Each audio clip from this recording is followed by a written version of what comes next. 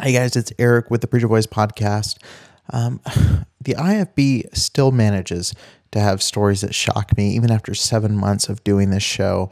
Someone in the Preacher Boys Facebook group shared a letter that was written to Dr. Curtis Hutson, who was a huge name in the IFB.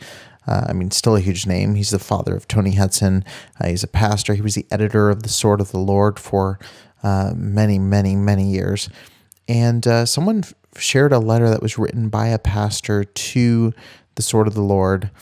And here's what it says. I'll just read what it says. It says, "Just a note, I have been a very close friend of Dr. Curtis Hutson for many years. After waiting quite a few days and praying, I've decided to send this to these people Curtis mentions in the enclosed letter. I asked him point-blank questions, and this letter is his personal reply to me. Please read it. I called and told him I was going to send copies out, and he said he would deny all of it, and he would name me personally, and it would ruin my church and ministry. He begged me to reconsider, but I'm doing what I think is right. I believe something should be done about Jack Hyles, and now I believe something should be done about Curtis Hutson too. I'm sick of the whole mess." So this is from 1990. Basically, this letter was written from a concerned pastor concerned about allegations made about Jack Hyles. It sounds like specifically accusations made by Jack Hyles' daughter of financial mismanagement, sexual immorality, a long list of things, all the things I'm sure you know about Jack Hyles already. Our home was full of turmoil, hatred, stress, strife.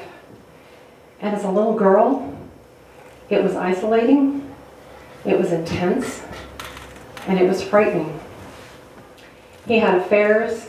He had a mistress for many years, the wife of a Sunday school teacher, built her family a beautiful home right around the corner from our house.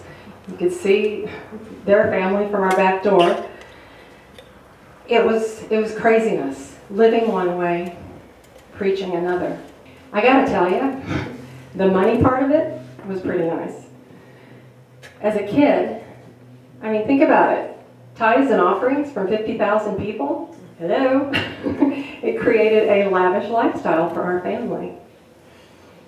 My father owned most of the city where the church was. He owned a college, 2 high schools, 2 grade schools, a cemetery, blocks of buildings. He was very wealthy. And even into our adult years, he owned us. He owned our homes, our cars, our furniture. He owned our lives. And we didn't dare cross him because we were too afraid we'd lose everything.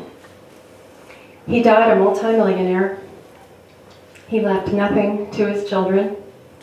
He left everything to the organization. But this is a response from Curtis Hutson. Now again, keep in mind, Curtis Hutson was the president and editor of the Sword of the Lord. Curtis Hutson was one of the biggest names in fundamentalism. His name still carries a ton of weight, and Tony Hudson's name carries a ton of weight, his son. And so here's the response. This is from Dr. Curtis Hutson, president and editor of the Sword of the Lord. It's dated November 23rd, 1990. It says, "Dear brother," and they remove the name. It says, "Thank you for your letter. It was good to see you the other day, and I'm glad God is blessing your church. I'm typing this letter myself, so please excuse my mistakes. Now, let me briefly answer your questions. Number 1, yes, I do believe Dr. Jack Hyles has done wrong, has sinned, and there has been a cover-up." So this is a witness who knew Jack Hyles very well, was a huge name, again, in the fundamentalist world. He says, "I've recently been given some information that proves his wrongdoing and sin. I would love to see the information. One of his own children has stated all of it is true. I've been told his wife has said it is true also. Financial improprieties? Yes. Immorality? Yes." Okay, number 2. "No, I will not ask him to resign from the Sword Board. I believe it is a local church issue and evidently First Baptist Church has decided not to discipline Dr. Hyles. Dr. Hyles has told me he has confessed his sin and wrongdoing. He's now right with God and feels his resignation or public apology would do more harm than good for fundamentalism, young preachers, and churches across America." We hear this every time one of these cases come out. We here at the Sword of the Lord concur with him. Am I part of the cover-up? You will have to answer that question. Yes. Yes, I do believe that all the good Dr. Jack Hyles and Dave Hyles have done indeed outweigh their wrong. I believe they have many rewards waiting for them in heaven. Number 4, my fellowship with Bill Rice, Vauquelin, Hanford, Lee, Nelson, Van Imp, Kelly, and others has been strained and even broken. I believe that they have done much more harm to fundamentalism and this ministry than Hyles. They have sinned just as much, if not more, as Dr. Jack Hyles. No, I will not preach with them or for them, and will not have them preach for me. Yes, I will have Dr. Hyles preach for me. Number 5. Yes, Dr. Robertson, I'm assuming this is Bobby Robertson, knows of Hyles' sin. I have talked to him about it. Number 6. Yes, I have been asked to resign. No, I will not. Page 2. Number 7. I believe Bob Sumner to be of the devil himself. He's a bold-faced liar. I dare him to prove or even attempt to prove any immorality on my part. If it were not for him, I would not be constantly badgered with all these questions concerning Jack Hyles, and the sword of the Lord would not be in the condition it is today. God will take care of Jack Hyles, and I believe, at least I'm praying, he will take care of Bob Sumner too. If fundamentalism collapses, it will be Sumner's fault and a host of other preachers. Number 8. Yes, John Stansel is a music director at my son Tony's church here in Murfreesboro.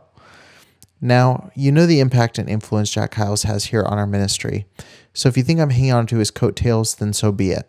My dear friend, I believe you are sincere and want to do right, but please do not write me again concerning any of this. You've been a very good friend to me through the years. I don't want to lose that friendship, but please keep this in the strictest confidence. All of this will pass by soon and we can go on. By the way, you know I will deny all of this if it gets out. Sincerely, Curtis Hutson. I don't even know what to say. When I read this, I just read this a few minutes ago for the first time. I didn't even know this document existed.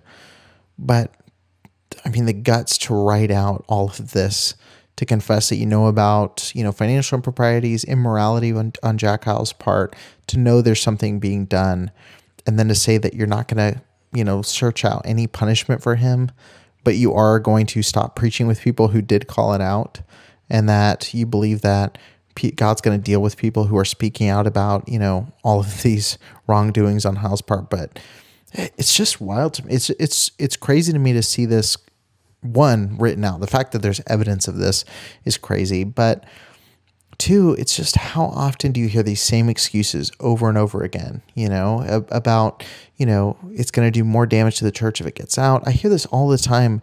I've had pastors on the phone with me since doing the show, and I'll get on the phone and they'll say, I support what you're doing calling out abuse, but, talk about more than just IFB churches. It's going to damage the church. Or, sure, talk about abuse, but don't make it church focused because you're going to make people doubt the church. It's like, no, people are doubting the church because they're being raped and abused. They're not doubting the church because people are trying to stop it. And if you think that's the case, you're so backwards in your way of thinking.